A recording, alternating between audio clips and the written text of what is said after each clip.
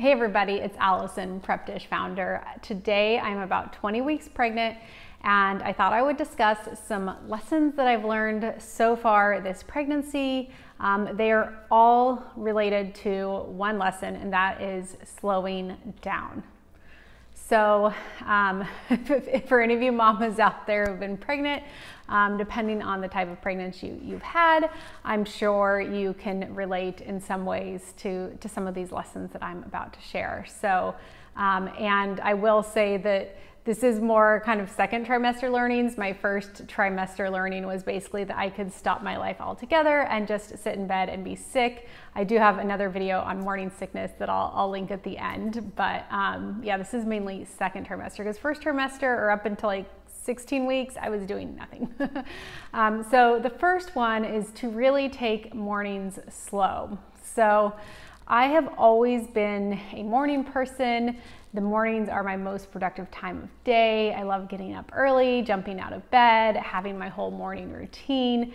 And something I've had to learn is that even though I'm past the worst of the morning sickness, mornings are still a little rough for me and very slow. So I have to sit in bed, I have to eat my breakfast in bed, and then afterwards just take a little time before I even get up. Otherwise I, kind of start gagging and all of that. So gone are the days for now of me just jumping out of bed and being productive. But I've learned to go with it, and I have a podcast that I'll listen to sometimes, or I just sit there and try and relax and realize that even if I'm not being super productive during that first hour, all will be okay. So yeah, that's my first lesson. My second lesson, and this is kind of more of a work productivity lesson, is one thing I'm a big fan of is at the beginning of the day, or sometimes the end of the day before, I'll write out kind of my top 3 must-dos for the day and really prioritize what needs to get done.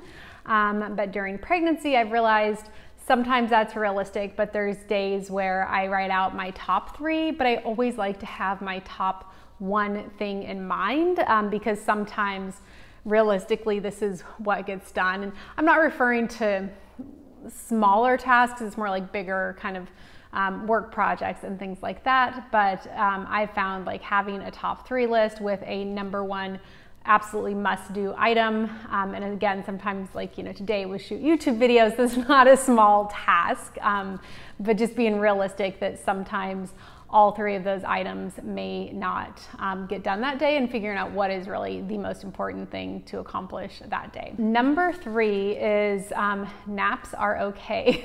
So, I've never not liked naps. I've just never been a napper, but one thing with this pregnancy is I really have had to allow my body to rest. I don't really have a choice. Luckily, I'm sleeping about a normal number of hours at night, although I do find it's about 9. And then there are days where I still have to take a little midday break. I do have a toddler, so sometimes I'll just, whenever he goes down for his afternoon nap, I will do kind of a 30-minute snooze, and it just really helps the rest of the day go better.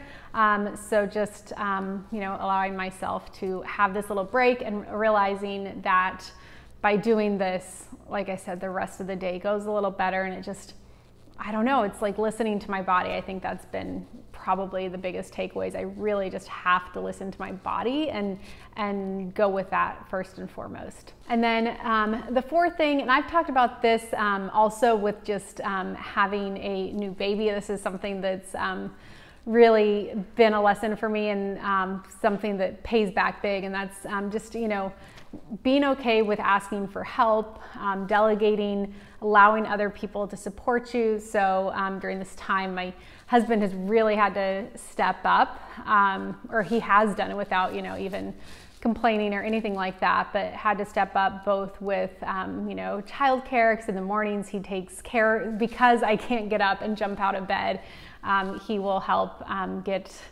get Ivan fed and, just really kind of take over a lot of the household duties when I do have to take it a little more slow. And so just figuring out what are those pieces that, maybe I'm not able to handle, which honestly is kind of hard to admit sometimes, especially kitchen stuff and cooking. I've talked about this a lot with a new baby too.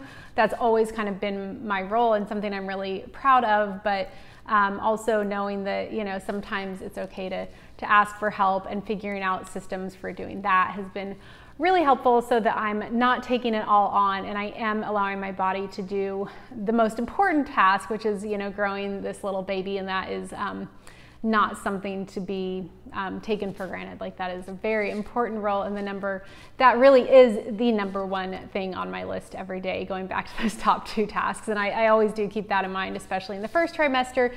That was really the only task I was responsible for, because it's all my body could handle at the time. So those are the 4 kind of takeaways that I wanted to share with you at this point in my pregnancy. I also want to say that you know, my husband and I both do work from home. We're entrepreneurs, so we do have the flexibility. I know I feel very blessed by that, and am very grateful for the fact that I can, for the most part, listen to my body and not have to kind of push through and work. And for all you moms and pregnant mamas out there that have to, I see you, and I know that, man, you're doing great, because pregnancy and motherhood, it's a lot of work, but it's certainly worth it. So I'd love to hear from you in the comments below. Did any of these resonate with you? And then if you're looking for more videos, I do have that video linked on tips from a new mom, as well as me time activities for a new mom. So those are both linked here. And if you enjoyed this video, be sure to subscribe, share with a friend, and hit that like button so I know to make more videos like this.